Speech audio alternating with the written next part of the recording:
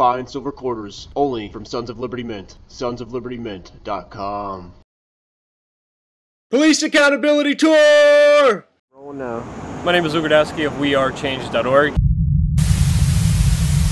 I've been involved in this movement for about 11 years now.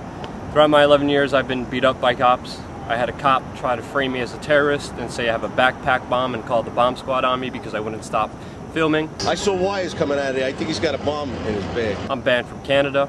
I had a nightstick right in the gut just for filming a protest. I was sucker punched by an undercover cop. I got interrogated by FBI agents, stopped at the border many times, and overall harassment and death threats and all the nice stuff. But one thing I learned throughout my 11 years is that all the tools for freedom and liberty and truth are within our own hands, within our own grasps. You have these tools if you have a cell phone. You have these tools if you have friends. Don't make excuses. Don't say you don't have the equipment or anything, because ultimately the only thing holding you back from your true potential, from justice, is you. So stand up. Don't only learn your rights, but learn what you could do for yourself and humanity, and go out there and film everything you see.